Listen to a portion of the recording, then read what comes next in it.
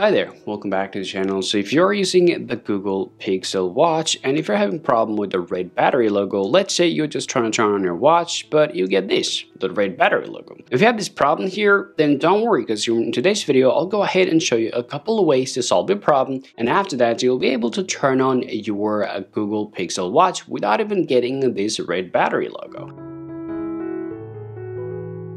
Now, if you want to solve the problem, the very first thing that I'm going to go ahead and tell you guys is to charge your device. Now, this problem mainly happened for your charge.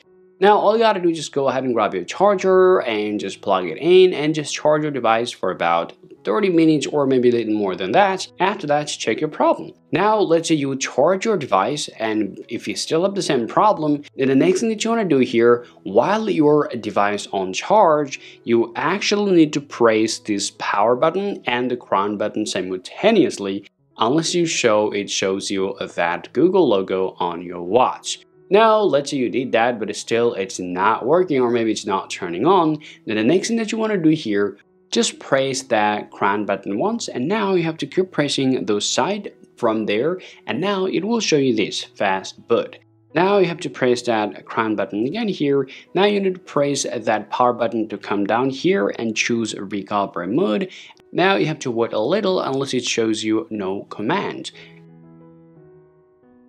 Well, once you get this no command here, now just simply press and hold the crown button and swipe up just like that, and you will get to see that all this option is available for your recovery page. Now, once you come over there, you want to scroll down and you need to find out the option that I'm telling you to just choose. Okay, and press this power button from there and keep coming right there and choose this option called Wipe Cache Partitions.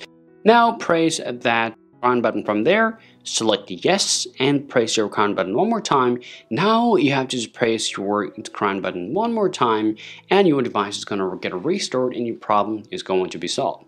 Now, after that, you'll be able to see now this time around your watch is going to be turned on just like that if it doesn't have any hardware issue.